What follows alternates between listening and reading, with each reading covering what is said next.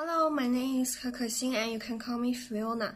I'm here to present my business idea of creating a media agency that aims to help Chinese enterprises promote their brands and products overseas using cultural outputs.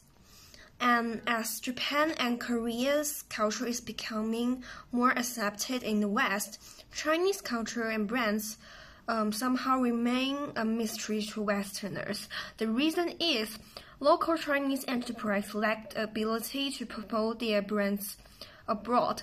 Hence, I want to set up a company that can help Chinese enterprises open their markets overseas.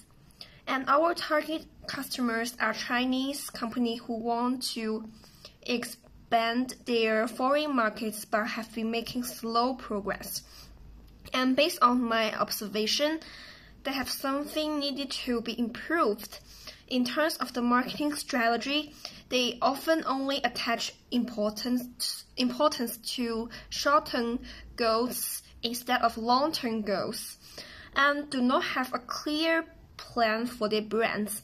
In terms of the brand construction, they do not know how to make their brands and products unique by utilizing Chinese culture. The key value of my company is that we are able to provide our clients with a tailor-made branding solution for their business overseas, including brand positioning, sales channel selection, marketing advertising, and brand product design. We understand foreign cultures and customer psychology.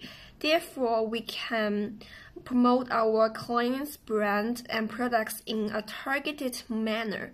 Also, we are proficient in Chinese culture, which means we know how to combine their products and brands with Chinese culture well in order to achieve cultural output for foreigners.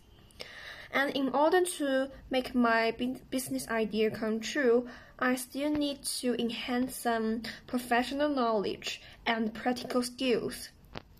For example, learning the entrepreneurship model, promotional skills, and knowledge related to culture. They can all be obtained in Creative and Cultural Entrepreneurship at Goldsmiths.